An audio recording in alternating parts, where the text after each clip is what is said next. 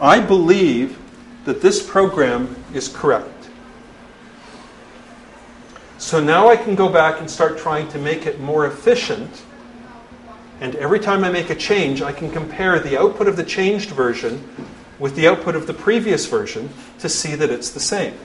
I now have an oracle that will tell me what the right answer is, and I can compare the new output, where the correctness of the program is less obvious and possibly suspect, against the output of my oracle. And this is another reason to do development this way. Right? Donald Knuth once said that premature optimization is the root of all evil. Too many people start by writing the program to be fast, which makes it harder to tell if the program is correct. There's no point being fast if you're wrong. Okay? So this, 1, 2, 3, 4, 5, 6, 7, 8, 9, 10, 11 executable lines, a couple blanks and a comment. Okay, I'm kind of confident of its output. So now let's go back and see if we can make this a little bit faster. Here's one optimization. Numbers divide in pairs. Right? If I divide evenly into 12, there must be something else that also divides evenly into 12, right? 3 divides into 12 because 4 does. 3 times 4 is 12. 2 divides in because 6 does. Pretty easy to convince yourself that one of the numbers has to be less than the square root of that. I don't have to check every number up to that. 99 cannot possibly divide evenly into 100, right? Okay, so let me say that while divisor times divisor is less than 100, right? Because I don't have to check all the way up. I don't have to check whether 87 divides into 100. If it did, something else that was less than the square root of 100 would also have divided into 100. If 50 divides into 100, it's because 2 did, and I'll hit 2 first. So I can dramatically reduce the amount of work I have to do just by adding that. Okay, let's make sure I haven't broken anything.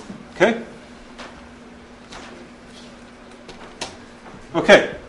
Are we good? Really? No. Okay. That's wrong. Where's the flaw in the output? You know the answer. What's wrong? 4 is not a prime. Okay. Something's wrong. What else is wrong? You know the solution as well. What's wrong with the output? 9's not a prime. Okay. Yeah, 25.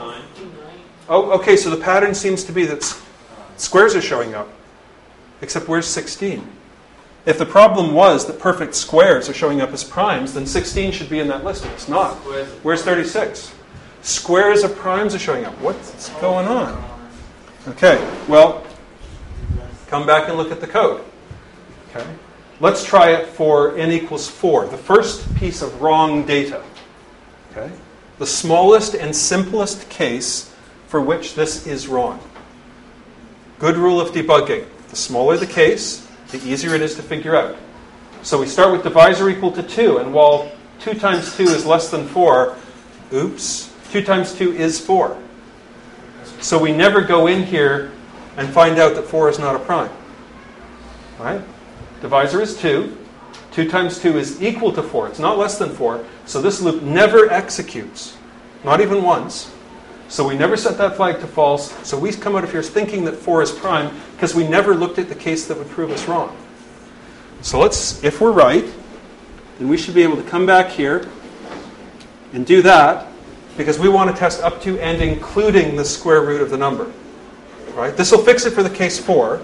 Will it fix it for the case of 9? Don't know. Let's give it a try.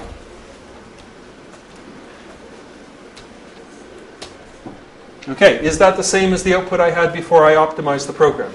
Is it? You've read every single line? You didn't read every line. I saw you nod. You believe the fix is correct. You believe the logic, but you're not actually checking the output. Okay? My logic is often flawed. Like most human beings, once I've got a plausible story that's internally consistent, I think it must be right. Okay? That's how human beings think. What we'll be looking at tomorrow is, once I've got a correct version, how can I get Python or Java, MATLAB, whatever language I'm using, to do the checking for me so that I don't have to trust that at 11 o'clock on Thursday, when the paper deadline is midnight, I'm frantically hacking the bit of code to get that last figure out. I'm not in any fit state of mind to be reading lines and lines of output to make sure they're correct, am I? Okay, that's the point at which I want the program to be checking itself. And we'll see how to do that tomorrow. you have to invest that effort now, because at 11 o'clock on Thursday, when you're an hour away from the deadline for submitting this paper, you aren't going to be either mentally fit to do it, coffee, right? And also, you don't have time then to do the right thing.